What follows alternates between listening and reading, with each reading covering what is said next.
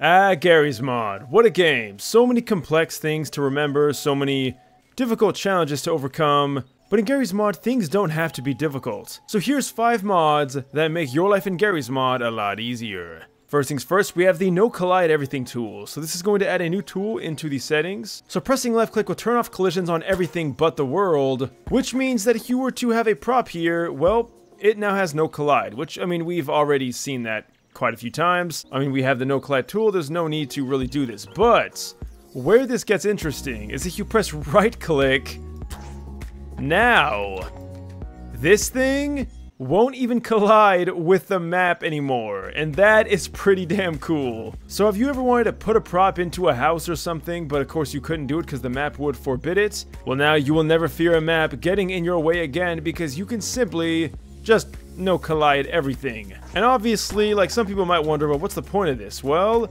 you can do cool things like this. So if you like, what do they call those in Roblox? Obbies? Pretty much parkour. If you like parkour and you wanted to make like some kind of a parkour course or something, well, now you can kind of create parts of your own map. And mind you, you can also save these and come back to them later. Although, of course, now there's no collision, so you can't climb it. No worries, because we can re-enable the collisions with the R key. And now, what do you know? Collision is back, but it is still stuck in the wall. So overall, some pretty cool stuff.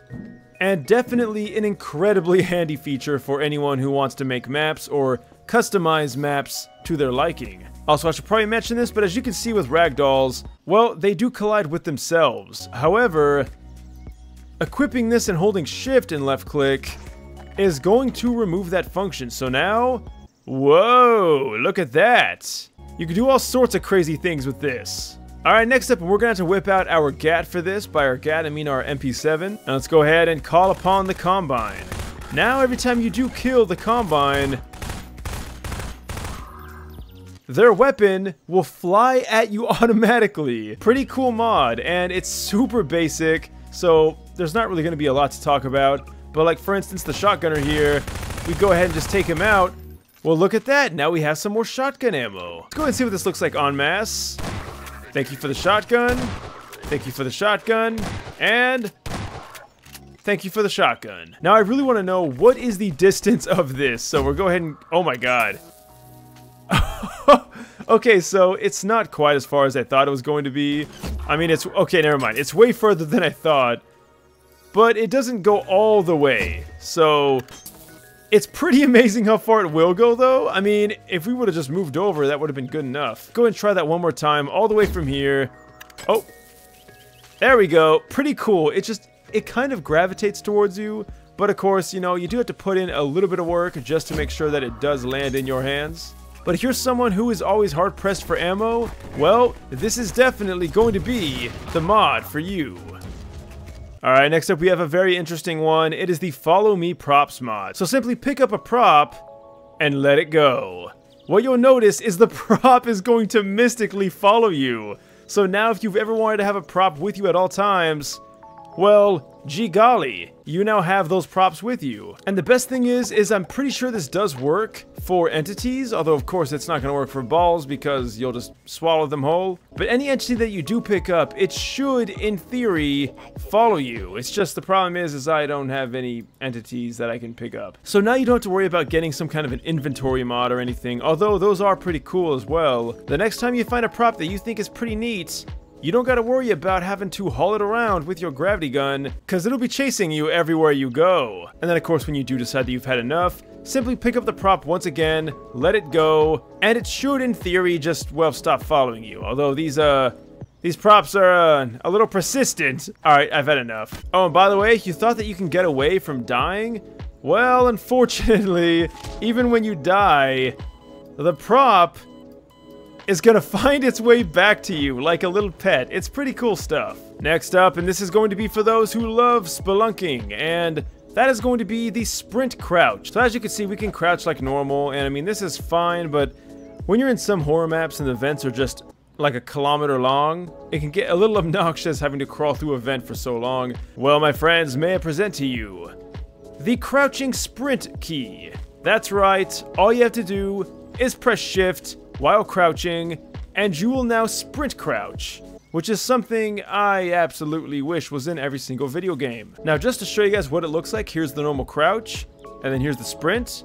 As you can see, we are just walking a little bit faster. Kind of funny how simple of a mod this is, but that's also why I chose 5 mods, because, well, none of these were big enough for their own video, and I thought that all of these together could help out some people that want to enjoy Garry's mod a little bit more. I figure most people probably won't need most of these, but maybe one of you out there will need one of these, and that's why I'm happy this video exists. Alright, next up in this one is going to be extremely interesting and handy. And well, first things first, make sure that you do have the zoom function binded, because what it's going to let you do is it's going to let you shoot while you're zoomed in. Alright, so in order to do this, make sure that you do go into the console right here and pick a key that you want. I'm going to choose the X key, and then you want to type in bind, then my key is X in this case, toggle _ zoom. And what that's going to do is it's going to let that key pretty much let you zoom in, and, well, you don't have to keep holding the key down. And now you can shoot while zoomed in, which is such a lifesaver because, god damn it, I am sick of having to guesstimate how to shoot someone from all the way across the map. Or, of course, having to whip out the crossbow because, well, it does get a little stale after a while. Alright, now, what weapons does this work for? And, well, it works for pretty much every weapon, although be mindful that it's not going to increase your accuracy. So, if you weren't really getting a whole lot of good shots to begin with, the zoom is probably not going to really help all that much, but it is going to let you see the NPC a lot better, although the recoil is also going to be a lot more apparent. But hey, the energy ball is perfect for this. And mind you guys, this does not work only for the Half-Life 2 weapons, although if you do use it on weapons like the Modern Warfare base, it's a little strange. Although, of course, it's a lot better when you're not aiming down sights, but it's also not quite as handy. Although, wait, maybe not. Alright, hold up. Maybe I'm wrong about this. Oh my god.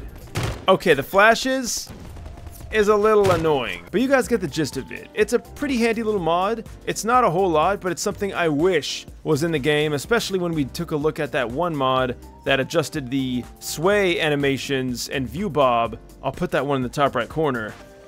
I hated that you could zoom in but not shoot, and now this mod fixes that problem. So there you guys have it. That was 5 mods that hopefully should make your game a lot more enjoyable, or at least fix some of the issues that might have plagued you over these years. As always though, guys, I'd love to hear your thoughts down below. You can leave a like or subscribe if you totally want. Thanks for watching, guys. I'll see you in the next video, and until next time, thanks for watching and farewell.